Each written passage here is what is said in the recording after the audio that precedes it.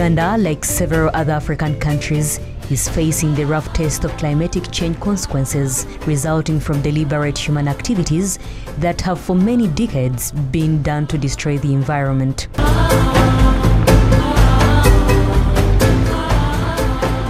Although almost every sector has been adversely impacted, agriculture has severely been affected in various ways, ranging from prolonged droughts, invasion of strange and drug-resistant crop pests and diseases, to unproductive soils that no longer facilitate crop production.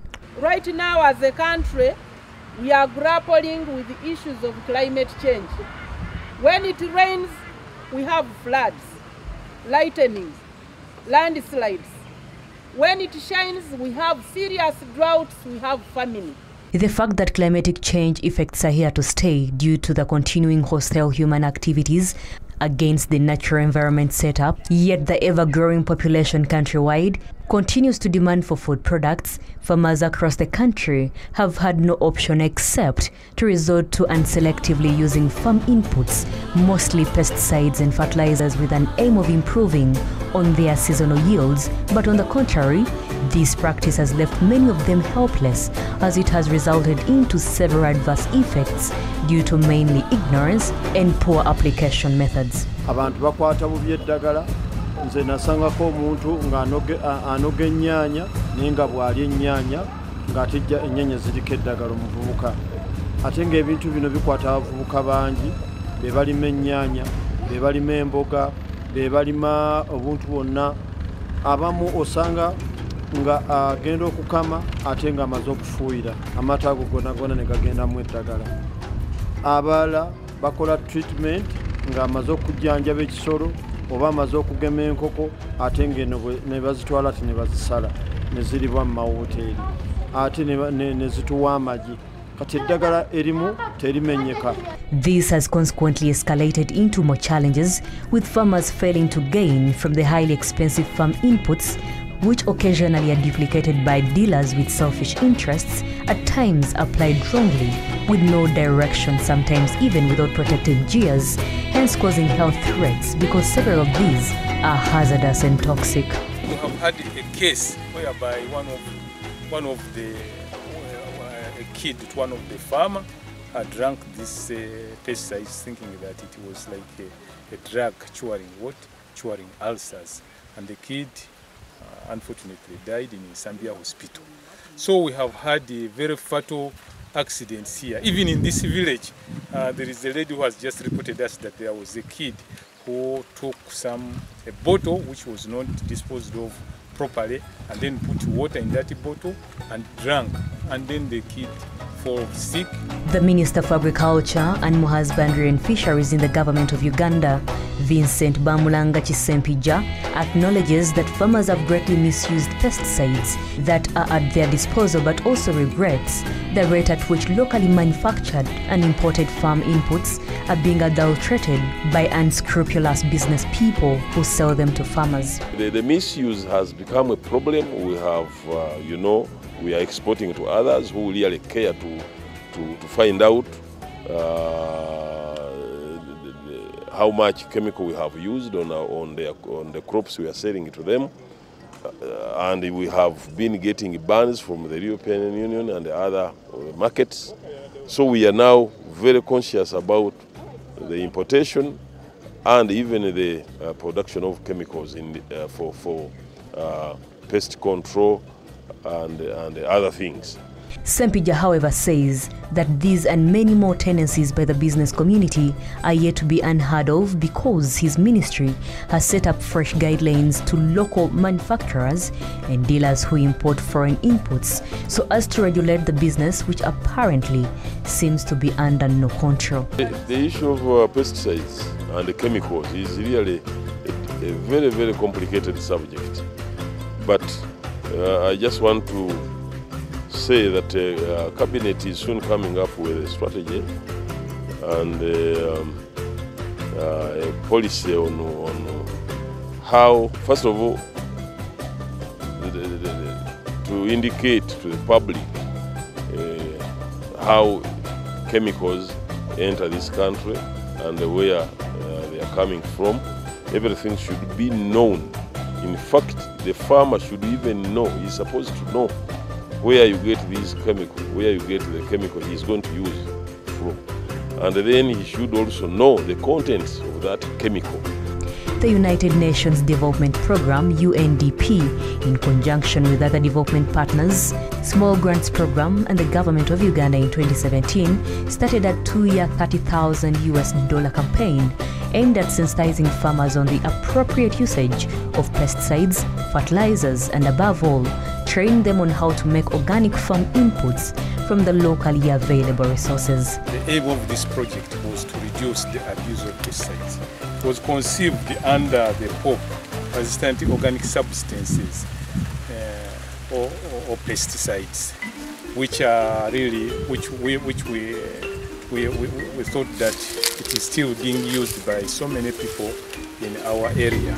The program was piloted for Mukono district, which is located approximately 25 kilometers east from the capital city Kampala in the central region of the country, and in only 3 sub-counties of Seta, Namuganga, Chimenyedde and Nakusunga, being implemented by a local farmers association called UBORA, which has seen more than 60 farmers undergo vigorous sensitization trainings, as Haj Sula Chibira, the program coordinator, explains. We have organized a lot of seminars, workshops, meetings.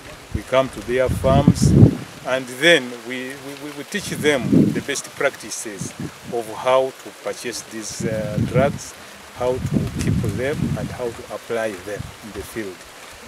We found that many of them, almost 90%, were not using protective gears when they are using category A of the, for example, of the pesticides, these which are poisonous.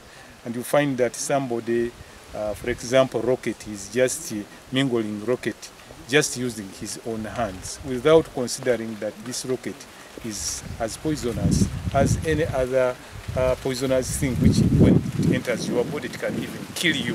Key of the program's objectives include reducing persistent use of toxic and forbidden pesticides, which in the long run damage the environment, stimulate farmers' awareness on how to use different farm inputs for various purposes, and sensitize them on the essence of using protective gears while applying or mixing farm chemicals. The objective of the donor was to reduce the persistent organic pesticides from the environment, whereby you have the organochlorides, which we think that now our farmers will be using sparingly, and also those pesticides which were forbidden, like the DDT, like endosulfan, and other pesticides which are bad. We have taught our farmers, and they have to look at the list of the pesticides which are allowed. So the global objectives will be achieved. At the national level, we want our farmers to remain safe, and also want to keep our environment safe out of these pesticides. We want the farmers, if they're using pesticides, they should only use the pesticides which are allowed, and also they should use those pesticides which are highly toxic, use them with knowledge, so that they don't harm their health, and they don't harm also the environment. We have got a new knowledge how to use this insecticide using these protective gears. You can see they are very useful, because when you use these protective gears, you can protect life. You can use these insecticides for a long time in life. As the program gets to wind up to March 2018, beneficiary farmers have heaps of praises for it, as they claim to have gained much out of it, including knowledge on smart agricultural practices which help crops to withstand the climate. This is our demonstration farm, and I remember in 2013 we received a grant from small scale whatever and UBORA. We planted the type of trees you can see here as nitrogen fixing plants. This is the type in Bokasha and whatever. We have another type there, also a very important tree. As you see, it is now shining, but you can see a different issue here. Earlier on, we had worked with these people in this area, still supported by UNDP, on a project of climatic change proofing, and that by that time we are really doing some integration of tree planting, the trees which are helping the farmers to increase fertility of the soil, and also integrating them with their normal crops. So this one is one of the trees. The local name is called what? Mugavu. Mugavu. This is a nitrogen fixing tree, and also it sheds off its leaves, so there's no problem for shading. Therefore, you can see the crops which are under this tree are really very strong and very stout. I mean, they are very strong and very healthy. So this is one of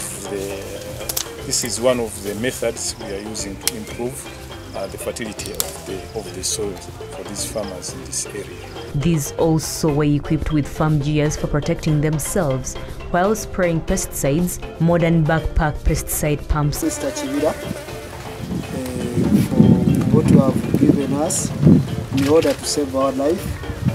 Thank you very much. We thank the rest on behalf of UBORA and the small grant project. Thank you very much.